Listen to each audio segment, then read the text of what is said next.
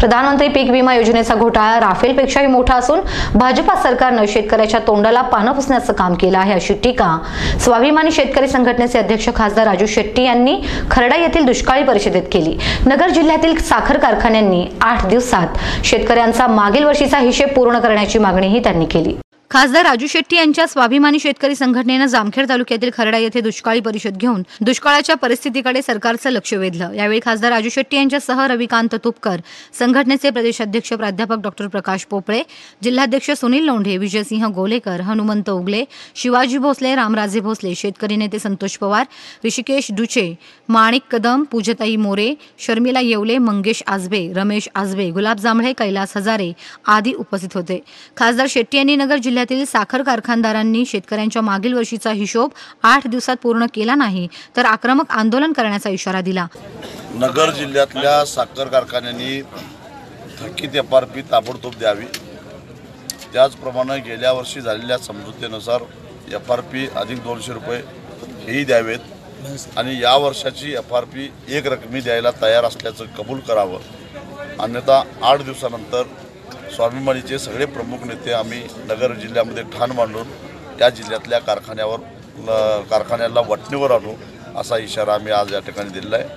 आम्ही इथं आल्यानंतर जे आंदोलन होईल ते मोठंच असेल, त्याच्या आधी बऱ्या बोलानं नगरमधल्या कारखान्यांनी शेतकऱ्यांचे पैसे चुकते करावेत अशी आमची अपेक्षा आहे। यावेळी रविकांत तुपकर यांनी घणाघाती भाषणात दुष्काळाच्या मुद्द्यावरून मुख्यमंत्री फडणवीस यांच्यासह पालकमंत्री राम शिंदे यांच्यावर टीका केली। पण मला तुमचं खऱ्या अर्थाने अभिनंदन करायचं आहे की तिकडं फराळाचा कार्यक्रम सोडून तुम्ही इकडे आले, म्हणजे खऱ्या अर्थाने तुम्ही बहादर आहेत, तुम्ही क्रांतिकारक आहेत, लक्षात ठेवा। आणि तिकडे बोकड्याचा जरी कार्यक्रम असता तरी तुम्ही गेले नसते, कारण तुम्ही हक्कासाठी लढणारी माणसं आहे, मला माहित आहे। भावांनो, या जामखेड तालुका अलीकडच्या काळामध्ये या 1-2 वर्षामध्ये खूप गाजतोय, कारण तुमच्या तालुक्याचा बिहारच झाला अलीकडच्या काळामध्ये। मर्डरच्या खाली कोण बोलतच नाही। आमचं म्हणणं आहे की आपसात मारामाऱ्या करण्यापेक्षा जी नेते मंडळी आपल्याला मारामाऱ्या करायला लावतात त्या नेत्यांच्या नरडीचा घोट घेतला पाहिजे, याच्यासाठी पुढे येणं गरजेचं आहे, लक्षात ठेवा। या वर्षीची परिस्थिती अत्यंत वाईट आहे, दुष्काळ पडलेला आहे आणि सरकारने काही तालुके दुष्काळात घेतले, काही सोडून दिले। अख्खा महाराष्ट्र जरी दुष्काळात घेतला तरी सुद्धा काही फायदा होणार नाही, कारण मी या सरकारची 2017ची दुष्काळाची संहिता वाचली। दुष्काळ तुमचा तालुका आलाय का दुष्काळात? आलाय। बरं, समजा आला असेल नसेल, आला बी तर काही फरक पडत नाही, तुम्ही लय घोषणा सांगू नका आला म्हणून। दुष्काळी तालुका घोषित झाला तर नंबर 1 चा फायदा महसुली करात सूट म्हणजे 150 रुपये माफ। किती मोठी माफी? 150 रुपये। शाळेच्या पोरांची फी माफ। फुकटा तर चालले पोरं आमचे, त्याची फी आहेच कुठं? पीक कर्जाचं पुनर्गठन म्हणजे पीक कर्ज माफ नाही, पुनर्गठन म्हणजे उरावर आहेच पुन्हा पुढच्या वर्षी। वीज बिलात 33% सूट। अरे भरतच नाही आम्ही वीज बिल, तू सूट काय द्यायला लागला आम्हाला?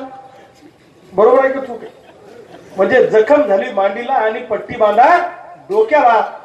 मुख्यमंत्री साहेब, आम्हाला दुष्काळाची घोषणा नकोय, राम शिंदे साहेब दुष्काळाची घोषणा नकोय, शेतकऱ्याच्या खात्यामध्ये 50,000 रुपयाची मदत द्या तर आम्ही तुम्हाला मानू, लक्षात ठेवा।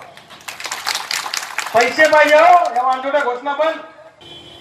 पण आमचा बाप इकडे आत्महत्या करतो आहे, त्याच्यावर मात्र डिबेट फार कमी होतात, होत नाही असं, कमी होतात।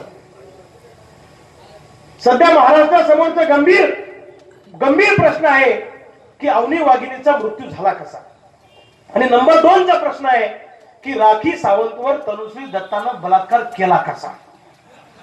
ती मध्ये पत्रकार परिषद घेतली ना तिला। या 2 प्रश्नांनी महाराष्ट्र सध्या होरपळतो आहे। तुमचं दुष्काळ चिल्लर आहे यार, ये तो पडते रहता है दुष्काळ बार बार। राखी सावंत और तनुश्री महत्व की है, वो वाघिन महत्व की है। तुम तो हरदम रोते रहते हैं, तुम्हारा थोड़ी इंपॉर्टेंट है, तुम्हारी बात कौन सुनेगा?